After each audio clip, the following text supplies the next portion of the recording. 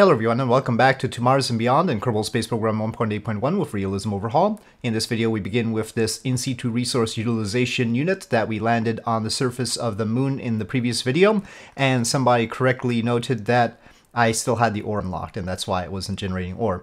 When I unlock it, the ore gets shared by the two because we have it connected to simple logistics. So yeah, they've both got ore, but and they're both using ore and there's conversion going on, so it's complicated. Let me switch to the other one and stop it converting for a sec and see.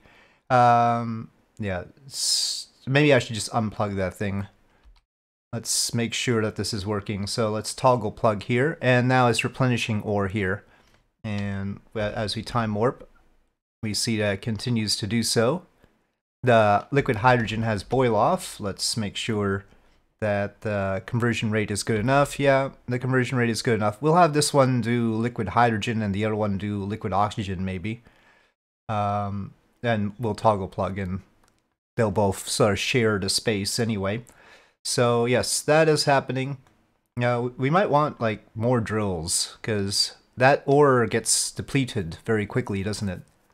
But anyway, it does work. So we are good there and we can land more of these here. But first, for this video, we are going to send crew up to the habitat that we attached to our big ship in orbit of the Earth. And we want to see whether it can be properly occupied and what Kerbalism does to the crew when they are inside. So that is what we're going to launch. Okay, so here we are with the Lynx capsule on top of Star Stage 2 on top of the Orion carrier plane at Boca Chica. And we are going to have our crew exit the launch access level. And first off is Piper, who is a pilot. And we have to do this because of the way Kerbalism works, because if we don't do this, they won't have their resources. If we start them in the command chair, they won't have their resources. So we have to sort of have them board into the command chairs, and then they'll have all their stuff.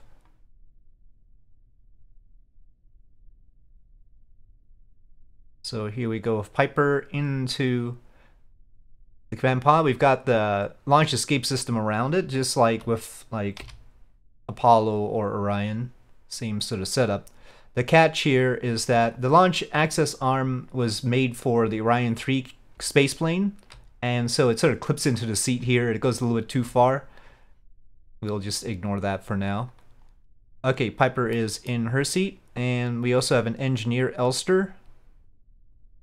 And it sort of rocks the whole thing, and it's weird. It's still Kerbal Space Program after all. Okay, Elster.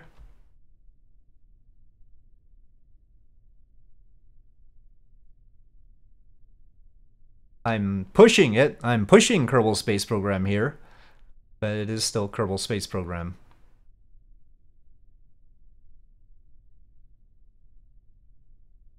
Okay, board command chair. Alright, they are both in. So we can retract the crew access arm. And unfortunately, it never lets me close the inner hatch, the one on the pod itself, which is here. It's its own separate part, but when I say raise hatch, it feels like it's blocked by the shroud of the launch escape system. When we release the launch escape system, then it'll be able to be closed, but before then apparently not. So we'll just have to close this hatch and they'll remain in their suits, and we'll have to close the inner hatch later. Sorry, one little minor bit of problem there, but anyway, they are ready to go. We are lined up. SAS on, throttle is up, ignition, and launch. Okay.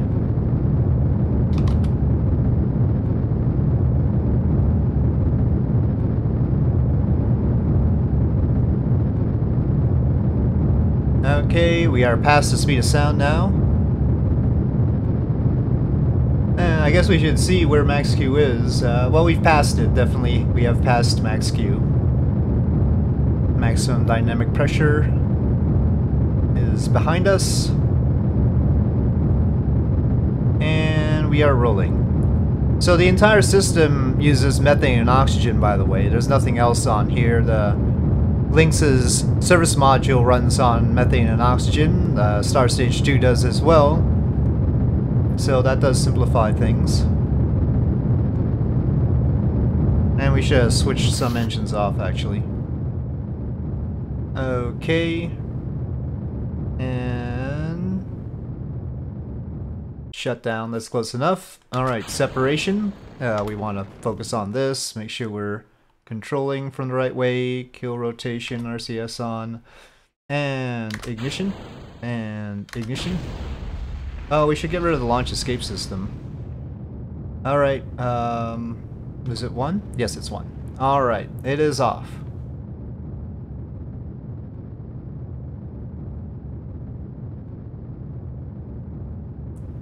Alright, let me not use kill rotation. Let's get this properly programmed. So, the journey of Piper and Elster continues. Oh, yes, let's close that hatch.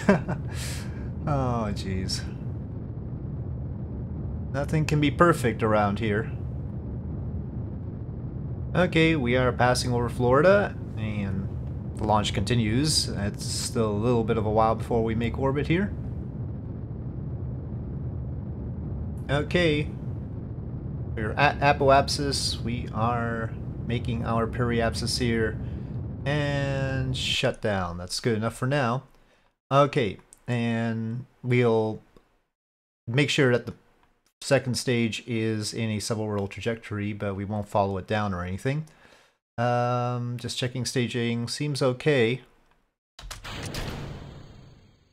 Alright, so on the Starliner launch, I noted that they had the Centaur remain in a suborbital trajectory and have the pod make orbit, but we are not doing that obviously here. So first of all, let's make sure that the pod is okay. Okay. Alright, well it has its RCS thrusters, and that's the important part. Okay, back to the stage, and we will deorbit.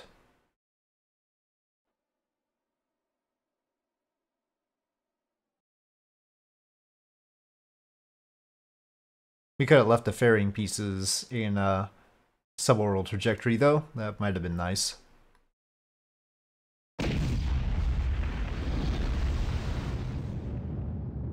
Okay, that is suborbital. Now, this has to rendezvous with the target. And we have some inclination, but... interestingly, it's not reading our delta V right. Maybe we should control from here? Oh, okay, it was controlling from the wrong direction. That was the problem. It definitely doesn't have 6,000, but it has a lot, you see, because this was meant to carry a pod over to the moon, get into orbit around the moon, and then, when I say pod, I mean lander. It can carry a lander over to into orbit around the moon and then come back. So it's got a lot of delta V in it. It's not a light thing either, it's 22 tons. So, yep. We might want to increase the attitude adjustment time here. Now, certainly we don't need to launch it with full of fuel like this for this particular mission, but we're gonna launch it on the Orion carrier plane anyway, so there's no downside. But certainly, with if we launched some sort of other stage to it to connect up with it, it could be transferred over to the moon without too much trouble. Okay, lighting the engine for the first time. I was supposed to put a potentially well, no, the Kerbalism itself has a failure mod, so I don't have to add a different failure mod. I just need to make sure that Kerbalism failures are working for these parts. That'll make things much more interesting, won't it? Well, I could manage to rendezvous as fast as I'd like, considering the fuel that we have, but I won't push it. We really need to manage our power, though. The way I did the solar panels on this apparently was not quite right. Okay, sun left is apparently okay. CO2 levels. Wait. There is no CO2. There's no CO. What do you mean CO2 levels? We have a scrubber that's running. It said something about CO2 levels, but hold on. CO2 poisoning 2%. The scrubber is working too. But that's the pod scrubber. Let me check their seats. The seats have scrubbers too, I think. Oh no, maybe not. Okay, let's see. Leave seat.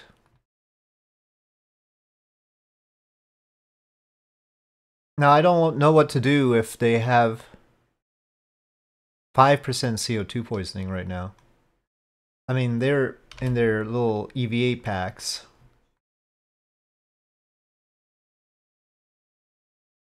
CO2 level is 0 in the EVA suit. I don't really know where the CO2 level is not 0, so it's tough to figure out. I'm gonna see if Piper can sit in one of the back seats, but this is obviously complicated now.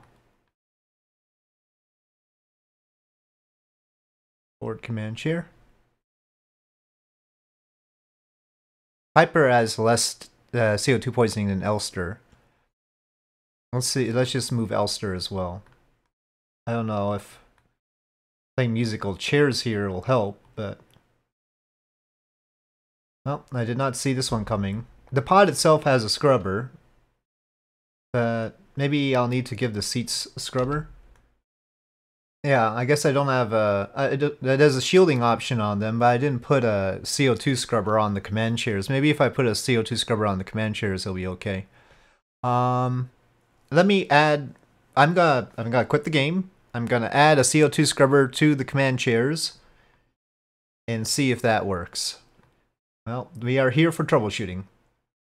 Okay, so the situation is sort of curious. I tried to add carbon dioxide to this command chair, but that didn't work. But that might be because this was already deployed, and normally the resources don't get updated automatically when you change the configuration on the crafts that are already active. The modules do, so we do see a scrubber running here, and so it has a scrubber, but does it work? They're at 22 and 19% CO2 poisoning, and it's still going up. So my guess is no. When they're in the suits, it doesn't count. There's an EVA scrubber that's supposed to be running, but that's clearly not working.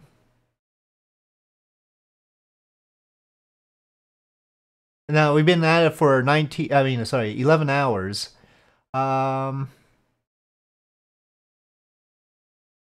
This is gotta be bad. I think we should bring them down. I think we are going to abort immediately. So we are gonna try not to kill our Kerbals here for once. Maybe we'll have to make rendezvous in under 11 hours. I mean, I guess that's a possibility. But I don't know what happens when they get into the other pod. I mean, into the habitat. Whether they'll be alright. The habitat does have the accommodations where they're basically in a pod at that point and not in the equivalent of a command chair. But clearly this whole pass-through system with them in the command chairs is causing more problems than I expected. Alright, we are going to settle the fuel down. Ignition.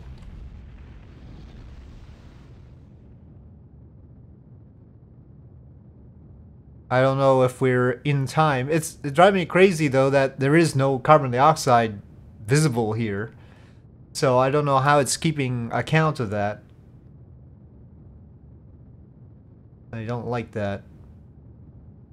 I'll have to see. I don't know what parameters they have. We're going on a steep descent here. I don't know what kind of parameters they have for their EVA scrubber. Obviously not good enough. Oh wait. No, hold on. CO2 poisoning is now only at 2%. What? I guess it got cleaned up from the scrubber. Alright. Prograde. We want to abort the descent. We've got a lot of Delta V in this pod after all. Abort descent. Proceed with mission. Kerbalism is really yanking me around here. though. Gotta say. CO2 level 1.55% it says. I don't know. Maybe it's only saying that because we're on a sub-roll trajectory. I don't know. It's like, oh, you decided to abort the mission? Alright, I'll keep your Kerbals alive. Something, you know. You'll have to keep an eye on it, but it's going down. The CO2 level is also going down, 1.54 now. Okay, maybe it works. I mean, I certainly am relieved if it actually works. Okay, we are now in render range of the vessel. Is around here somewhere. Okay, we need to kill the relative velocity. Once again, game is not there. It is trying to hide from me.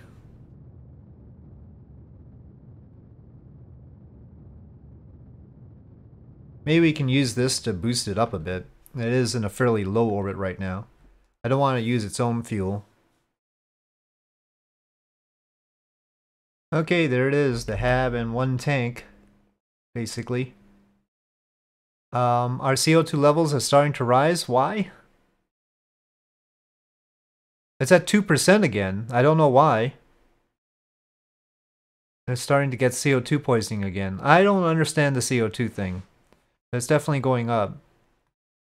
Well, we'll see what happens when we dock and everything. Not gonna worry about it right now. But that's troublesome because the Lynx is supposed to be able to go to the moon on its own, right? I mean, this has only been 22 hours.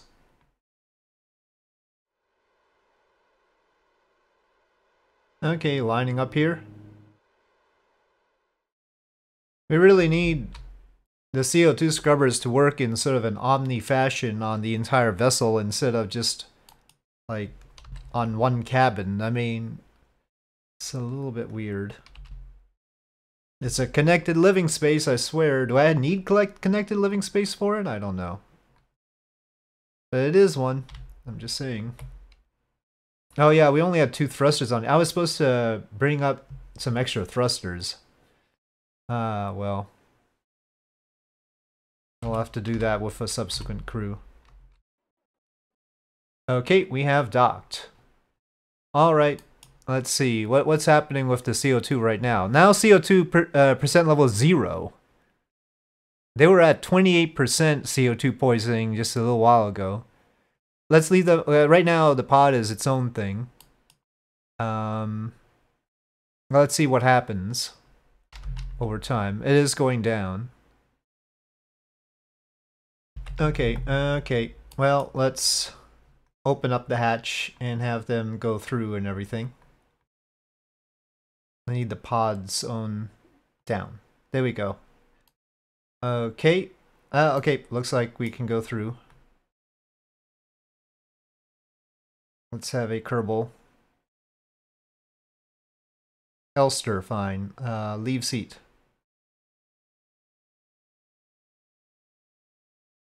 Let's get Elster's point of view on this. It's tough when the camera's so fuzzy. I think that's a factor of KS3P, which I use, the post-processing mod. But let's see. Activate camera? Okay, now we're looking from Elster's point of view. Oh gosh. Oh no. Okay. Not that this helps me figure out everything. Okay, we are now in the Hab. There's the exercise treadmill. There are the computers. Here, let's look around here. That's the wooden airlock. We've got wood everywhere. Those are the crew quarters. Okay.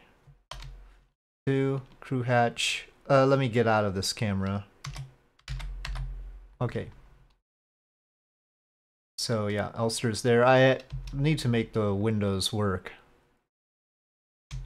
Somehow missed that. Okay, we've got some Z fighting on these two.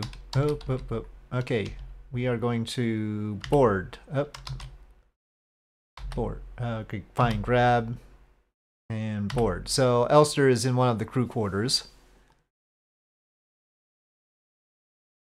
And we'll see whether Elster can stay in there long term. Of course, there are also seats and all. But we made sure that we had crew quarters just in case. Alright, Piper. Yeah, that's unfortunate Z fighting there. I'll have to figure that out. They were the doors were animated originally, so they were doing something different. Okay, maybe this one already has. Oh no, board. Okay, so they've boarded. They're inside their own little berths, and hopefully that means that all their functions will be shared by the entire craft now, finally. Solar panel. Our electric charge is a little bit weird, though. It should be getting a lot more power, shouldn't it?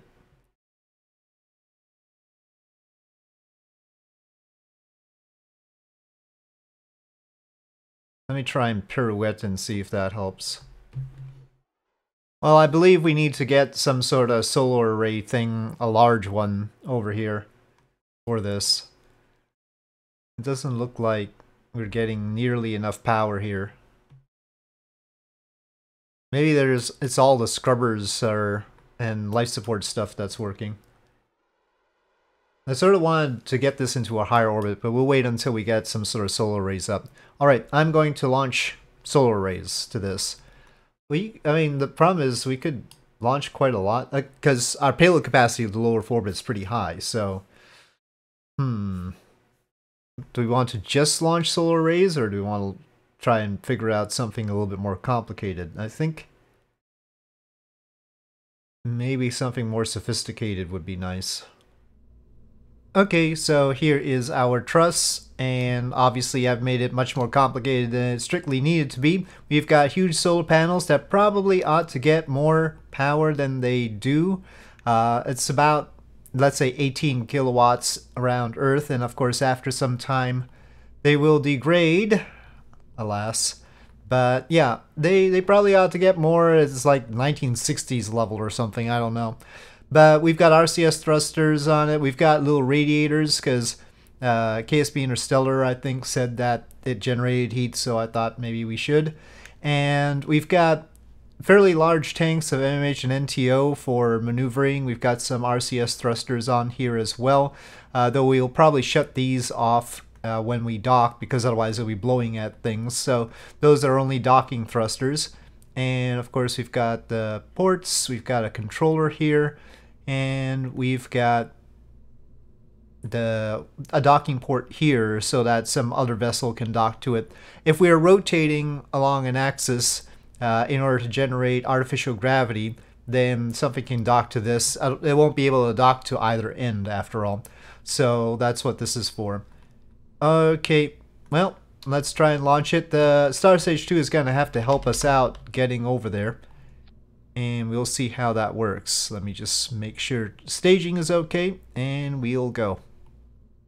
Fortunately, it looks like we don't have long to wait, and I say fortunately because technically it's got power running out, and I think Kerbalism will keep track of that. So that would be a problem. They seem to be breathing normally now, that's good. We do want a quick intercept here. And it's behind us. That might be okay, it's in a low orbit. We'll try to get into a higher orbit. Okay, Star Stage 2 has comms. You know what? I think I want to quickly roll back and add comms to the truss itself. Okay, we were already lined up. We've got the extra dish on. So let's give it a go. Okay, SAS on, throttle is up, ignition, and launch. And once again, the Orion carrier plane doing its thing. We should be past max Q now. Yep, it's going down. And we're rolling. And turning off engines. I still need to create a proper mount for these things. Obviously the little decoupler there is not entirely perfect right now. Okay, and shut down a little bit past there. Okay, I didn't really want to do the fairings at the same time. Oh, don't tilt down, please. Alright, separation. Okay, fairings. I didn't really want the fairings to boop that either, but okay. RCS prograde. Okay, let's try and ignite to help things out here. Alright, back on course. Let's set this up. Well, I think it's safe to extend this Commutron 88-88. It's sort of counterbalancing that docking port there. But it occurs to me that the solar panel will be clear of it. I thought about putting the might not quite be clear of it. I thought about putting the solar panels on pistons. Might have wanted to do that, but since they were at least not blocked by those tanks, I thought it'd be all right. Commutron 88-88 is bigger than I thought it would be. I guess Realism Overhaul scaled it up somewhat. Well, Piper and Elster seem to be doing alright. The CO2 poisoning is non-existent, and you have 2% stress though. Presumably from the previous times they've been nearly poisoned by CO2. I mean, that was stressful for me too, just for a side note. I'll unlock the fuel on the truss, but the truss only has RCS ports in order to use it, so somewhat limiting. They're good RCS ports, but not as good as engines. The target is still quite behind us, so we would, in order to get a quick rendezvous, get into a higher orbit. Okay, well, we've got a start of something, but maybe not enough of something. 208 meters per second, I think we can push a little further than that. But maybe we should wait until that intersect point.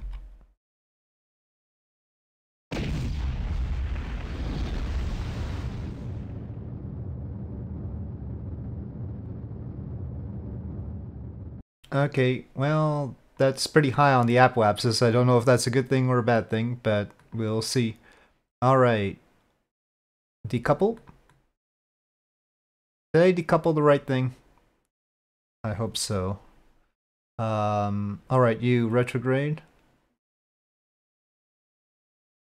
Okay, we probably need some more decoupling force on there so that it's not so close to the payload, but rotated. Okay. Definitely has enough to deorbit itself. Off it goes. And that's a good orbit for that. Okay, now this thing. We do have comms. We might as well extend the tiny little radiators on it.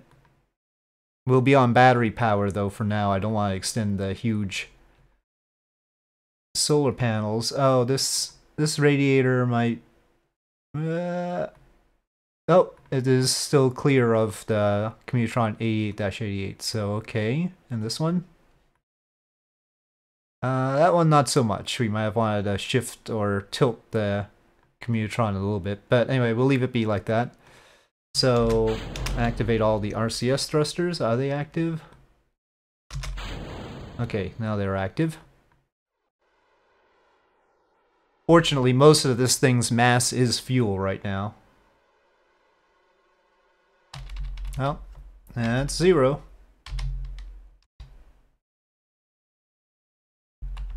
Uh-oh, we lost communication. Oh, great timing. Well, we'll just have to wait.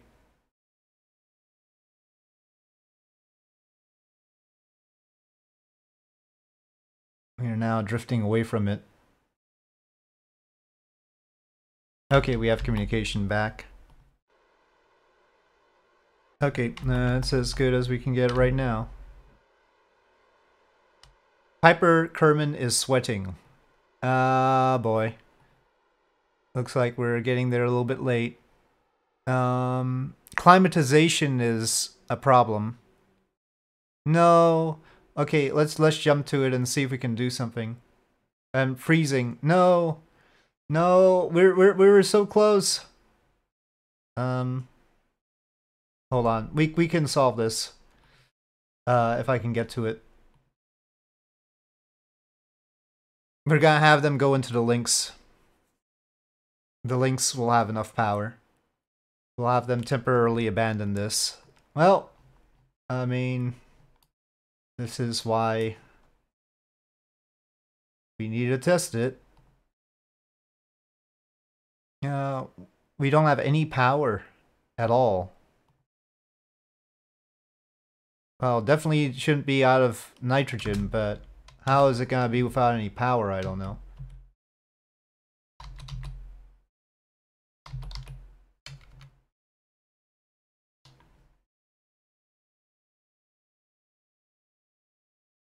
Oh no! It said froze to death. Board command chair. Okay, okay. It looks like we've lost Piper. Undock.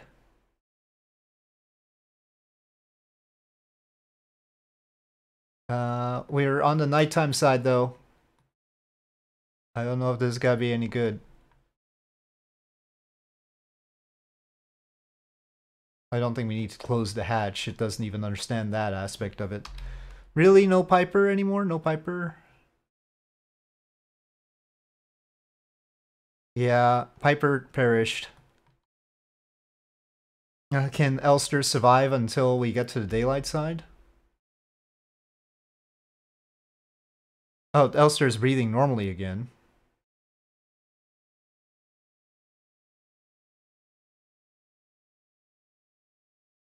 Okay, we may need to rotate to recharge. Okay, we are recharging here. But we lost Piper. It is horrible. Well, let's close the pod for now. Okay, the pod is closed. We'll get the truss over to this thing. This thing is recharging. See, okay, here's the thing. This is recharging, the other thing recharges. But when they're docked together, they don't recharge. I object. I think Piper died needlessly. I tried various orientations when the links and this were docked together, and it didn't generate enough power. In fact, this was the orientation of this when the links was docked to it. And it was draining power like neither of them was generating any. So, I don't know what you guys think about that. I think I'll pause it here because we'll try and get all the pieces together, the solar truss, this, and the pod, but I want to know what you guys think about this, because this is mighty suspicious. This is recharging, that's recharging, but when they were docked together, they had a draw of like 13 to 18 for no reason. And I object to that. So, yeah. Did Piper get killed by Kerbal? That's what I want to know. So, yeah. We'll hold on here and we'll continue this in the next video. So with that, thank you for watching. Hope you enjoyed this video. If you did, please do press like. If you have any comments or suggestions, please leave them in the comment section below. And I'll see you next time.